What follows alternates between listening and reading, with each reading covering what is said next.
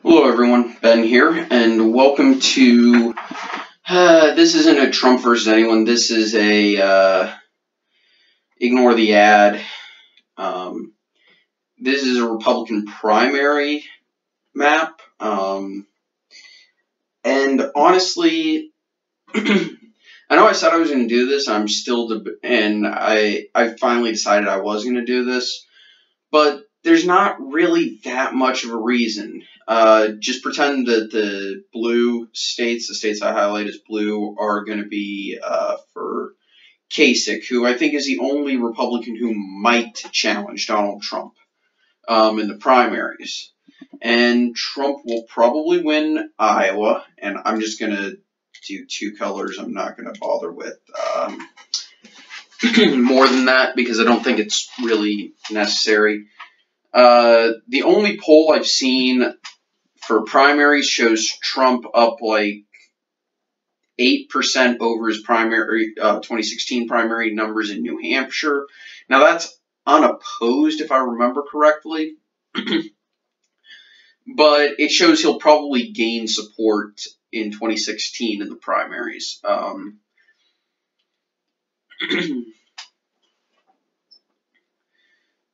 So Iowa, New Hampshire, I believe South Carolina is next, and Trump will win that. Just going to highlight this as Trump, and wish I could add in my own, like a write in your own name tab.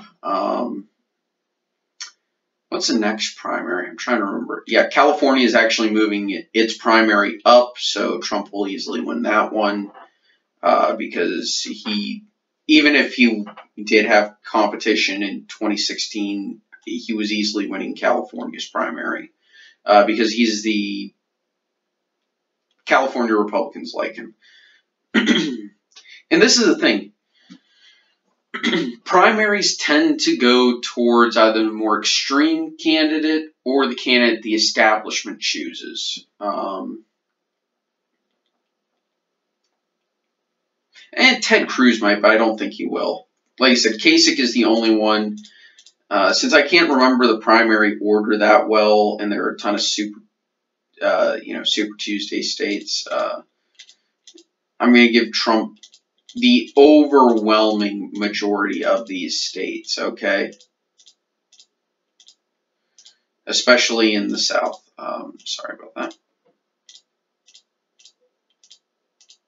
I mean, he crushed Marco Rubio in Rubio's home state.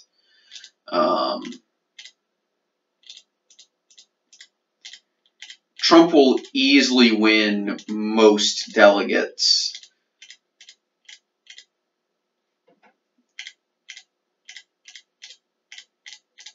Versus whoever he's running against.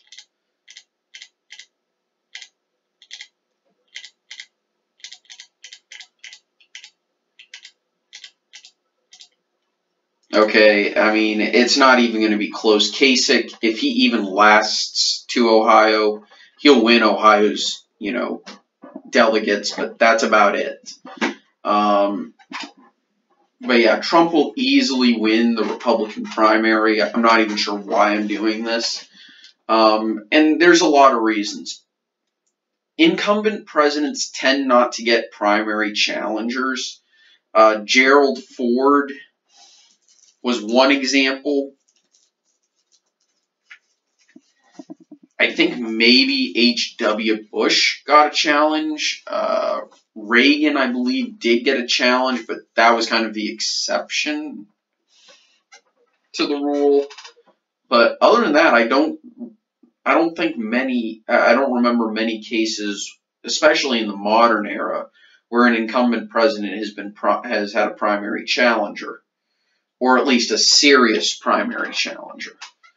So honestly, I just don't really see much of a reason for doing this, just highlighting that this is the reason why all my predictions are going to be for Trump, because I don't see impeachment or removal from office as likely. And and that means I don't really want to do any speculation of what happens if worst comes to worst and he kicks the bucket in the Oval Office. Anyway, guys, thank you so much for watching. Hope you have a nice day. I'll see you next time. Bye.